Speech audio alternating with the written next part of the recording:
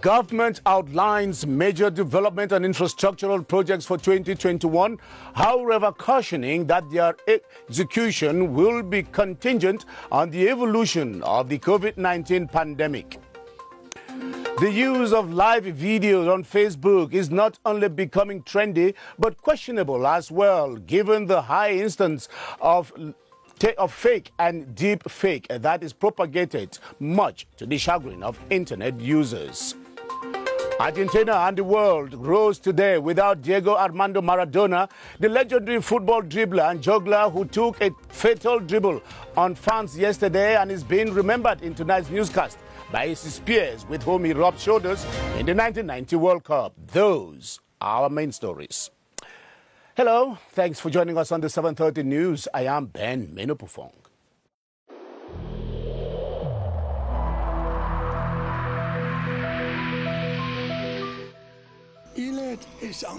Each of us must comply with the measures that have been taken.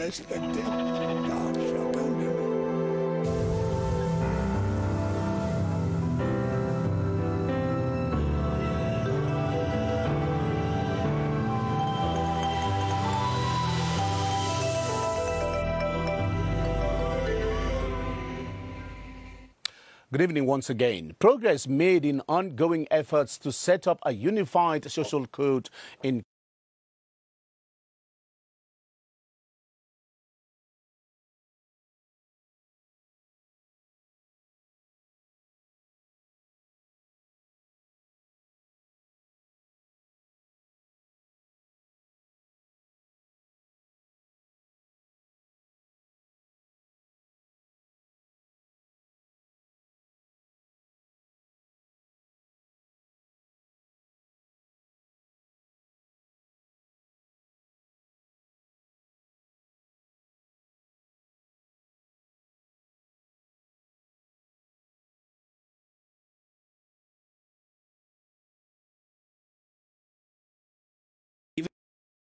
by the head of government. The level of progress made in the setting up of a unified social code in Cameroon is one of the subjects the cabinet meeting looked at. The Minister of Social Affairs, Pauline Irene Guéné, explained that her ministry is well in the process of laying the groundwork for the setting up of a unified code for the country. The instruction given by the Prime Minister Joseph John Goute months back, calling for a restructuring of the pharmaceutical industry with the view of creating a professional association, was also discussed during the meeting. The Minister of Industry, Mines and Technological Development, Gabriel Dodon-Doke, said actors of the sector are being mobilized towards that end. In the field of road construction, the Minister of Public Works, Emmanuel Ngano Jomisi, presented strides made in the selection of private partners for the construction of the Yaoundé-Douala and the Kribi-Edeya motorways. The Minister of the Economy, Alamin Ousmane Mey, for his part, presented a report on the management of works to secure and develop the surroundings of the Yaoundé-Simalen motorway, while the Secretary of State in the Ministry of Health, Alim Garga Ayatou, presented an update of the evolution of the COVID-19 pandemic. Prime Minister Joseph John Goute has invited the different members of government to accelerate the implementation of the prime ministerial directives. The Prime Minister has also been reassuring Cameroonians that though the implementation of the 2021 program of government will greatly be contingent to the evolution of the COVID-19 pandemic, the government will, however, not relent in working out resilient strategies to face up to the pandemic and mitigate its effect. Here now is Clarice Array-Takang with some of the key projects and programs as they featured in the Prime Minister's presentations to the country's lawmakers yesterday.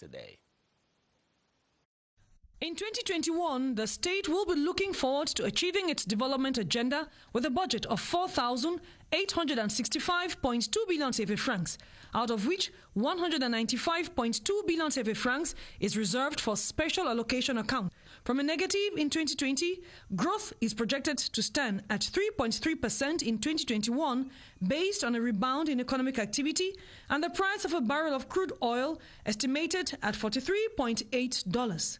Focus amongst other concerns will be on budgetary demands, health coverage, and decentralization, which is expected to have begun producing concrete fruits in communities. Attaining these objectives will require action in various areas. They include stimulating the economy by enforcing a realistic tax policy given the present circumstances, opening doors for import substitution, revenue mobilization, and the fight against tax and customs fraud. There are equally fiscal exemptions aimed at growing some businesses in different domains. Advertising will be subject to stamp duty and preferential rates given to ensure trade on competitive terms on the continent. The big parts will be getting the funds to achieve the goals identified. From oil, gas, customs, fiscal and non-fiscal sources, revenue targets have been set. The state will be hinging on these to fulfill obligations at home and abroad. Clarice Aretakan reporting there. The Finance Bill of the Republic of Cameroon for the 2021 financial year, alongside 3 other bills, have been tabled for adoption at the Upper House of Parliament. The bills were presented today during a plenary sitting chaired by the Senior Vice President of the Chamber, Abubakari Abdullahi. Senate correspondent Charles Anyangwe reports. The finance bill that was presented before members of the Upper House of Parliament by the Senior Vice President, Abubakari Abdullahi, this Thursday, lays down the major fiscal policy orientation for the year 2021. The document that is now in the hands of senators was prepared within the global context marked by the COVID-19 crisis that is expected to witness a sharp decline to 4.4% in 2021 after recording a 2.9% growth rate in 2019. The bill that has been dispatched to the Finance and Budget Committee will be defended by the Minister of Finance, Louis-Paul Motaze. The other 3 bills already adopted by the National Assembly that were equally presented to senators for examination and adoption include the Settlement Bill of Cameroun for 2019. The other bill already adopted by the National Assembly, which is before senators, is the bill to authorize the President to ratify the Criminal Police Cooperation Agreement between Central African states. It will be defended by the Minister of Territorial Administration. The last bill to authorize the President to ratify the agreement between Cameroon and the United Arab Emirates relating to air services will be defended by the Minister of Transport. All these bills were first of all examined at the Chairman's Conference and found admissible. And Cameroon's Minister of Labour and Social Security, Gregoire Wona, today held talks with members of the network of parliamentarians for the promotion of insurance policies in Cameroon, REPAS. Their discussions centered on the modernization of the social security sector and the respect of labor rights in the country. Honorable Findi Stanley Mokondo is the vice president of the network, and he told our reporter Ewane Epole the substance of their meeting with the minister. Say that as members of parliament, we acknowledge the fact that the government of Cameroon, through the Ministry of Labour and Social Security, has done a lot to ensure an effective social security coverage throughout the national territory. But as members of parliament, we think it's necessary that much is still to be done. And that's why we thought it necessary to meet the minister concerned in order to discuss on the way forward. The way forward to ensure that social security coverage is extended, be it in the domain of voluntary insurance. We had a fruitful discussion with the minister in which he assured us that in the days forward, through our partnership that he has given an accord, we're going to extend social security coverage to PTA workers. The new building to host the General Directorate of Taxation in Cameroon will officially be inaugurated tomorrow, November 27. The ceremony, to be presided at by the Prime Minister, head of government, is expected to constitute a groundbreaking moment for the top management of taxation in their drive towards modernizing their services. 24 hours to the inaugural, CRTV's Bukwele Prince Willa Duma had access to the surroundings of the futuristic edifice and now takes us on a guided tour. Standing with others, yet outclassing its neighbors, Cameroon's taxation department, headquartered in this edifice henceforth, in an expression of modernity and productivity. Planted on a surface area of 19,821 square meters, the new directorate, towering 11 floors from an extended complex at the basement, imposes its mastery of not only coordinating 70 to 75% of state earnings, but easing the collection process in a digitalized era. Its inaugural, scheduled for Friday, November 27th, will unveil the rest of its inner strength and beauty, where 200 offices, a multi-purpose conference hall and restaurant, amongst others, will, to the desire of its top management, accord comfort to 600 staff. Until that official opening, the city of Yaoundé waits in curiosity. A separatist fighter from Awing village in Santa subdivision of the Northwest region who has joined the DDR center in Bamenda is appealing to his peers to leave the bushes and reintegrate the center. Chinda Terence has vowed to assist any other fighter who intends to quit the bush to meet him so that they can be in that center together. He made this appeal to the officials of the DDR, including the national coordinator, Fai Yengo Francis, who encouraged him to encourage his peers to come over. We have details with Eric Lamia Wufo from Bamenda. They are the most recent ex-combatants to join the Bamenda DDR Center. They are from Santa in Nizam Division and Donga Mountain Division. They want to help some of their peers to drop their weapons. If you think you want to drop, don't tell your closest neighbor because you don't know what he's capable of. He only sell you out. Think if you want to drop, you can easily reach me. I'll give you the headlines. Then don't be afraid. You come to DDR, when you reach DDR, you are free. Many are excited to join the DDR Center in Bamenda, and officials of the Disarmament Committee have been advising them that the DDR will help reshape their future. They just announced to us that 6 are on the road. We received 23. We have almost 200 here. I think that is like good music. DDR is serious. They should come out. The national coordinator of the Disarmament, Demobilization and Reintegration Committee, Fai Yengo Francis, and his deputy, Lieutenant Colonel Koso Francis, have inspected a poultry farm, a piggery, tailoring workshop, and many other trades the ex-combatants are involved in Bamenda. The Rapid Intervention Battalion, the BIR, has observed its 10th Memorial Day with sporting activities meant to reduce stress and boost the morale of the troops as they carry out their mission of defending the country. Observed every November 22, the elite forces thrilled onlookers with the exercises at the training center of the Manuwa Bay in Limbe in the Southwest region. Humbo Suzy Munjoa reports from Boya. The 10th edition of the B Memorial Day was another opportunity to honor soldiers who died while serving the nation and encourage those who are still working towards achieving their mission.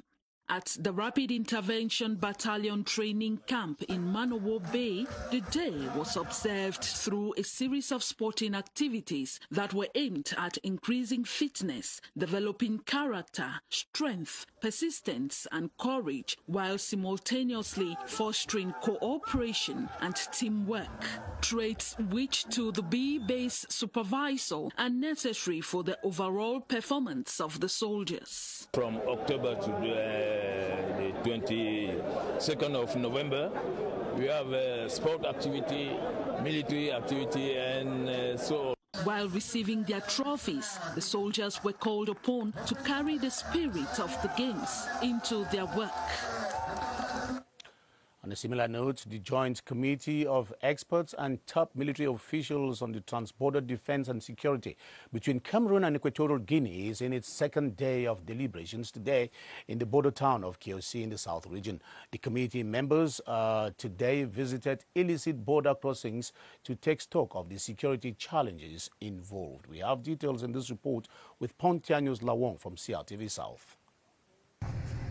Members of the Cameroon Equatorial Guinea Transborder Defense and Security Technical Committee tracing the footsteps of illegal traffickers between both countries. They have followed a bush track to the Esabe neighborhood of Kiosi, where cross-border transactions of all sorts threaten the security of both countries. Like Esabe, many other illicit tracks exist as unscrupulous dealers strive to beat the intelligence of the forces charged with border surveillance tasks on both ends.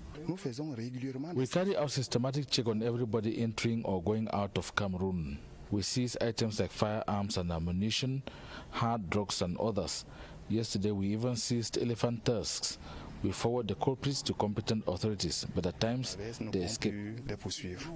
Inputs from the field are being considered in working sessions as members of the Cameroon Equatorial Guinea Transborder Defense and Security Technical Committee fine-tune ideas to effectively implement the agreement on collaboration and joint action modalities on cross-border security signed on July 21 this year. Bloggers from across Cameroon have converged on Yaoundé for a summit at which they are exchanging views and experiences on innovative ways of creating quantitative and qualitative online content. The bloggers and their IT partners are exchanging in the second edition of the Blogger Summit, whose opening ceremony was chaired by a senior official of the Ministry of Communication. Joyce Tata reports. A 3-day journey begins in Yaoundé to empower the digital economy in Cameroon for a more profitable use of the social media in today's society. We think it's the most important hub for the future. There are many opportunities in digital economy. We think bloggers have to take all their part in this field. 2020's edition of the Bloggers Summit witnesses ample support from government's representatives who see such forums as timely. Blog is a modern tool of communication. We are noting this communication is impulsed by youth. We have to say to Cameroonian young people that they have to be moral, civic and patriotic through the work that they are doing using this tool, which is the blog. Blogging and the digital economy, an initiative of the Association of Bloggers in Cameroon to revisit the lessons, share experiences and visions on how to make the sector blossom, especially in a crisis-hit period. There is no denying the fact today to say that social media has dominated our lives. The impacts are both positive and negative. However, unfortunately, the needle deflects more towards the negative side, to the effect that it kills creativity while encouraging fake news and deepfake.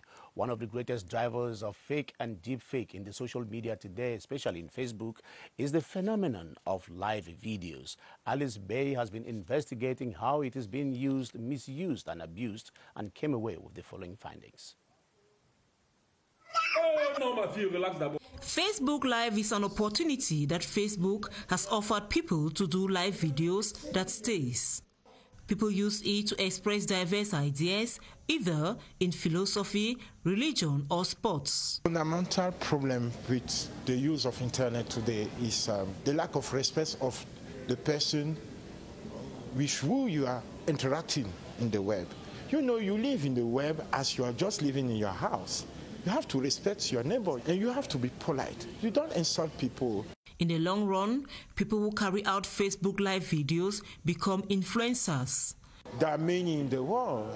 You have Linda Ikeji in Nigeria, Mr. Sifa, I think he's rich. Sifa is rich, and many others. It has also encouraged the freedom of expression worldwide.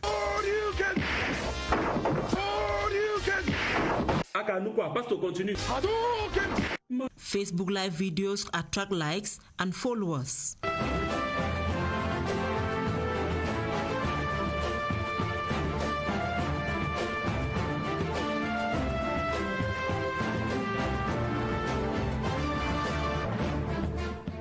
In the long run, can make of the individual carrying out the live a big social influencer. And you're watching the 7:30 news on the Cameroon Radio Television, the CRTV. We are beaming live from Yaoundé. We move over to the littoral, where Douala is experiencing a record highs in the coronavirus screening, with 100 people tested per day. The figures come from the Lakentini Hospital Testing Center following the opening of Cameroon's border with countries, some of which are hit by the second wave of the pandemic. We have Cynthia Etim, who was visiting the testing sites today in the littoral region and says the affluence is increasing by the day. Sources from the COVID-19 screening center at the Douala Lakentini Hospital reveal close to 400 persons are screened daily for COVID-19, with the majority being persons traveling out of the country. Since the confirmation of the second wave of COVID-19, there has been an increase in the number of people screened at the COVID-19 center. 2 to 3% of positive cases are recorded out of the 400 tested daily. It takes 24 to 48 hours for those tested to know their results. Those tested positive are referred to the Mbapelepe Annex, situated on the premises of the hospital, where they are taken care of by health personnel. Medics fear that the second wave of the deadly virus, which is hitting other countries, may trickle to Cameroon if denizens fail to continue observing preventive measures. They urge Cameroonians not to relent in the wearing of face masks, respect physical distancing and hand washing.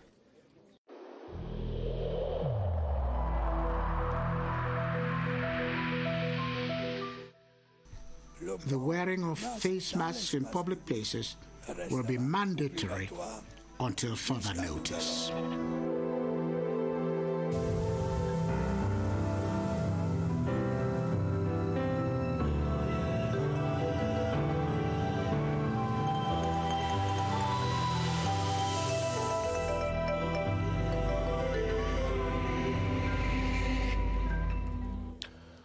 With the increasing number of coronavirus positive cases recorded, some secondary schools in the Cameroon, the technical minister has been insisting on the meticulous respect of the government barrier measures. But the worry is just how far are these measures being respected in school, and what will it take for students and teachers to continue respecting them so as to curb the spread of the pandemic? That question I put to you. Baldwin Sam out there at the Public Health Emergencies Operations Center. Good evening.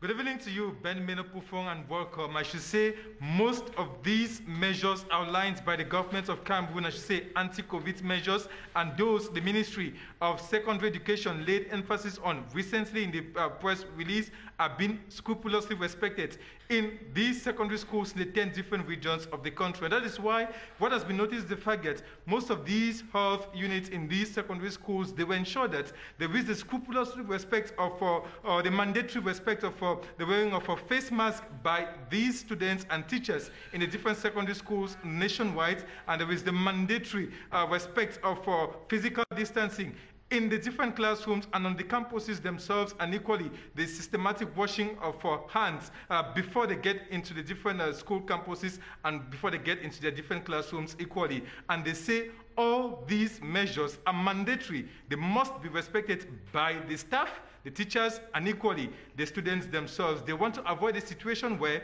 what happens in the littoral and west regions of the country equally happens in any other region of Cameroon. And equally the Ministry of Secondary Education is bent on seeing into it that all these measures are scrupulously respected in the different school campuses presently and equally in the days ahead. Back to you, Ben Menopufong.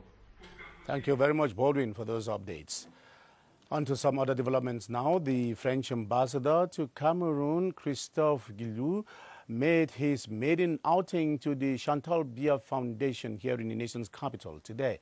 The French diplomat was out there to gauge for himself the level of care and follow-up of HIV/AIDS patients at the foundation, especially in the domain of the mother-to-child transmission curbing.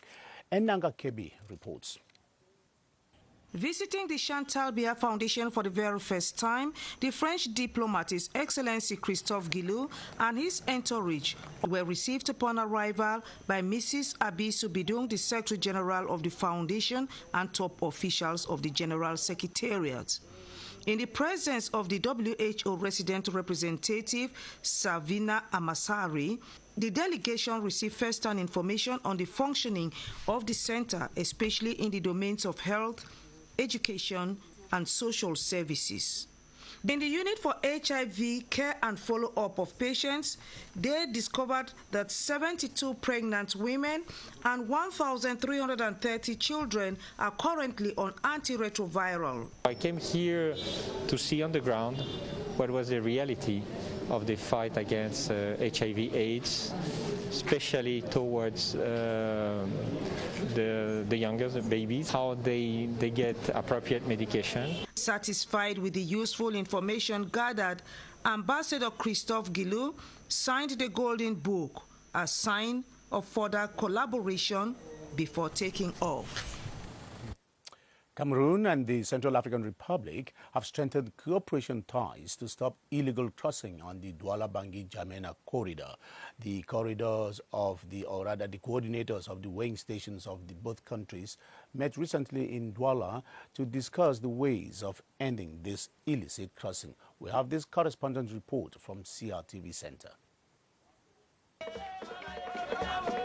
Stakeholders of the tourism sector from across the country and sat present at the second edition of the Information Fair for the Promotion of Responsible Tourism in Municipalities in Cameroon. Their main mission will be to brainstorm on how to revamp the sector after the coronavirus pandemic and showcase the best in the sector. It has been a very difficult year, but when we as a tourist guide, we don't only guide, we do promotion.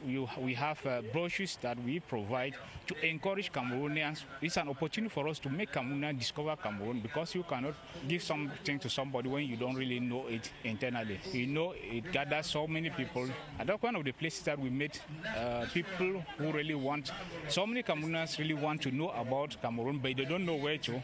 So when they come, when they're around, we bring them around to explain to them what it is. And so many of them really see that we are very important, because through us, they really have what they really want. She's work is promote the culture and all the Cameroon. For example, the Northwest, the Southwest. From culinary arts to modeling and tourism services, the participants at the fair examined how terrestrial products can contribute to the development of the sector. We think that inside territorial community, we have another product who can carry out the image of Cameroon. You have seen with football, you have seen with the miel de cou, you have seen with football with poivre de penja. We have many and many other products we can carry out the image of Cameroon. I think that we must go in that direction. The 3-day event will be an opportunity for the participants to share their experiences on how to contribute to the development of the tourism sector. And that was Colette Janida reporting on the second edition of the Information Fair for the Promotion of Responsible Tourism. We're sorry for that mix-up. Some indomitable lions, and there we are in sports, some indomitable lions who played the 1990 Football World Cup in Argentina have qualified the late Diego Armando Maradona as one of the greatest world's football they have ever known. They recall the experience they encountered against Cameroon in Italy 1990, as they say it will remain forever inscribed in their memories. Baldwin Sama talked with some of the 1990s squad and put together their memories in this report. He was considered one of the greatest footballers in the world. His achievements and contributions in spicing world football will greatly be remembered by former indomitable lions who played with him during the 1990 World Cup.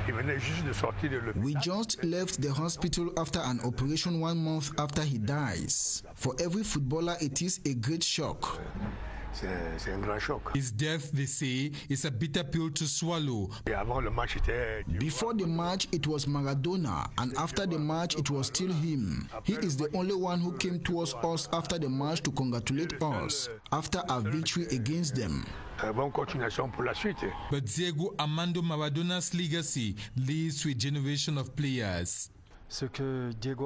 What Maradona did for football, many young players today got inspired from him. It's sad to see him die this early. The football icon succeeded to write his name in the minds of many and the Golden Football Ball. That's where we'll leave it for this edition of the 7:30 News. Thanks for watching. I'll be back on Monday. Have a great weekend.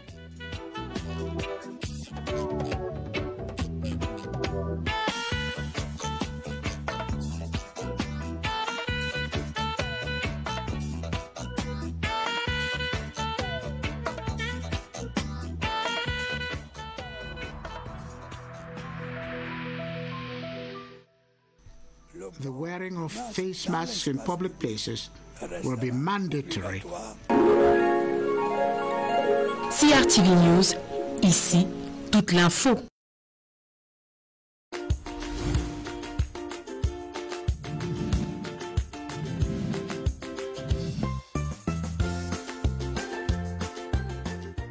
L'Ordre national des ingénieurs de génie civil fête ses 20 ans. La profession qui aujourd'hui rassemble plus de 3000 professionnels a un rôle à jouer dans la conception des ouvrages et infrastructures qui améliorent la qualité de vie au quotidien.